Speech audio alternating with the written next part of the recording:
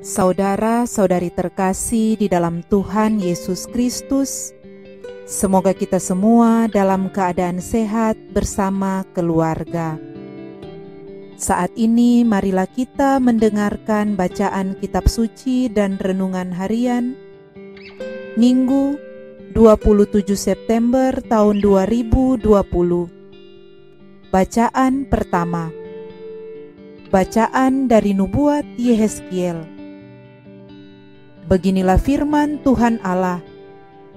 Kamu berkata, tindakan Tuhan tidak tepat. Dengarlah dulu, hai kaum Israel. Apakah tindakanku yang tidak tepat? Ataukah tindakanmu yang tidak tepat? Kalau orang benar berbalik dari kebenarannya dan melakukan kecurangan sehingga ia mati, ia harus mati karena kecurangan yang dilakukannya.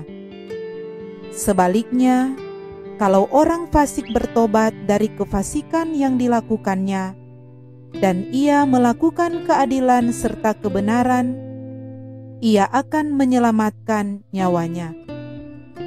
Ia insaf dan bertobat dari segala durhaka yang dibuatnya, maka ia pasti hidup, ia tidak akan mati. Demikianlah sabda Tuhan. Syukur kepada Allah. Bacaan kedua. Bacaan dari surat kedua Rasul Paulus kepada jemaat di Filipi. Saudara-saudara, dalam Kristus ada nasihat, ada penghiburan kasih, ada persekutuan roh, ada kasih mesra dan belas kasihan. Maka sempurnakanlah sukacitaku dengan ini. Hendaknya kamu sehati sepikir dalam satu kasih, satu jiwa, dan satu tujuan, dengan tidak mencari kepentingan sendiri atau pujian yang sia-sia. Sebaliknya, dengan rendah hati, anggaplah orang lain lebih utama daripada dirimu sendiri. Janganlah masing-masing hanya memperhatikan kepentingannya sendiri, melainkan kepentingan orang lain juga. Dalam hidupmu bersama, hendaklah kamu bersikap seperti Kristus Yesus. Walaupun dalam rupa Allah, ia tidak menganggap kesetaraan dengan Allah itu sebagai milik yang harus dipertahankan. Sebaliknya, ia telah mengosongkan diri dan mengambil rupa seorang hamba, dan menjadi sama dengan manusia. Ia telah merendahkan dirinya dan taat sampai mati, bahkan sampai mati di kayu salib. Itulah sebabnya Allah sangat meninggikan dia dan menganugerahinya nama di atas segala nama, supaya dalam nama Yesus bertekuk lututlah segala yang ada di langit, yang ada di atas dan di bawah bumi, dan bagi kemuliaan Allah Bapa segala lidah mengaku Yesus Kristus adalah Tuhan. Demikianlah sabda Tuhan. Syukur kepada Allah. Bacaan Injil. Inilah Injil Yesus Kristus menurut Matius. Dimuliakanlah Tuhan. Sekali peristiwa, Yesus berkata kepada imam-imam kepala dan tua-tua bangsa Yahudi, "Bagaimana pendapatmu? Ada orang mempunyai 2 anak laki-laki. Ia pergi kepada yang sulung dan berkata, 'Anakku, pergilah bekerja di kebun anggur hari ini.' Jawab anak itu, 'Baik, Bapa.' Tetapi ia tidak pergi. Lalu orang itu pergi kepada anak yang kedua dan berkata demikian juga. Dan anak itu menjawab, 'Tidak mau.' Tetapi kemudian ia menyesal lalu pergi juga. Siapakah di antara kedua orang anak itu yang melakukan kehendak ayahnya?" Jawab mereka, "Yang terakhir." Maka berkatalah Yesus kepada mereka, "Aku berkata kepadamu, Sesungguhnya pemungut-pemungut cukai dan para pelacur akan mendahului kamu masuk ke dalam kerajaan Allah.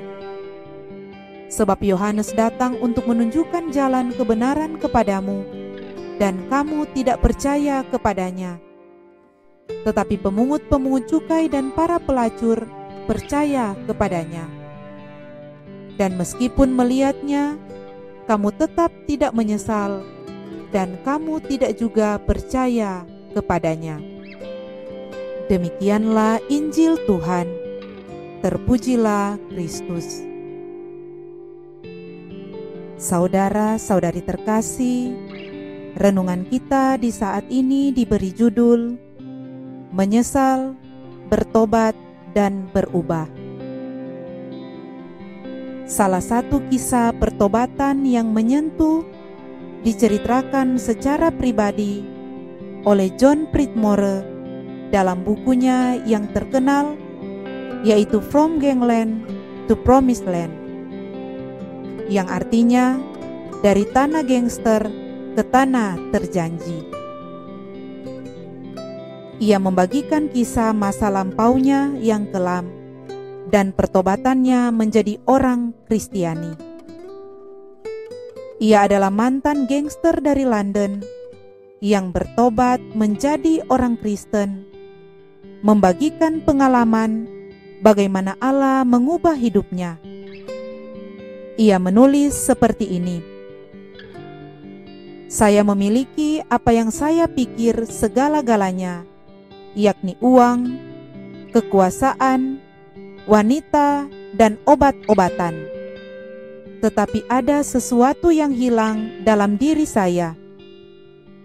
Hal ini menyentuh saya lebih dari sebelumnya ketika saya berpikir saya telah membunuh seseorang di luar klub malam di mana saya sedang bekerja.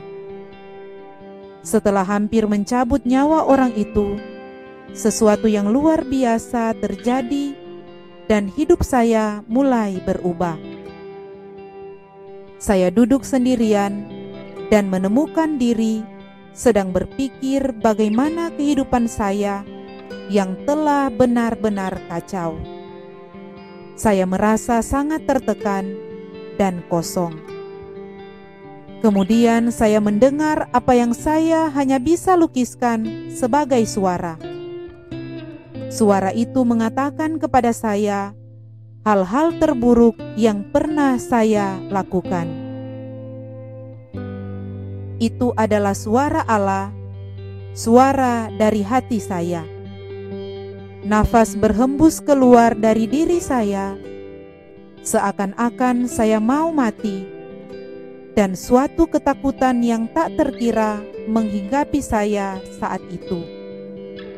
Terlintas di pikiran saya akan masuk neraka. Saya berlutut dan air mata mulai membasahi mata saya. Saya berkata, berikan saya suatu kesempatan lain.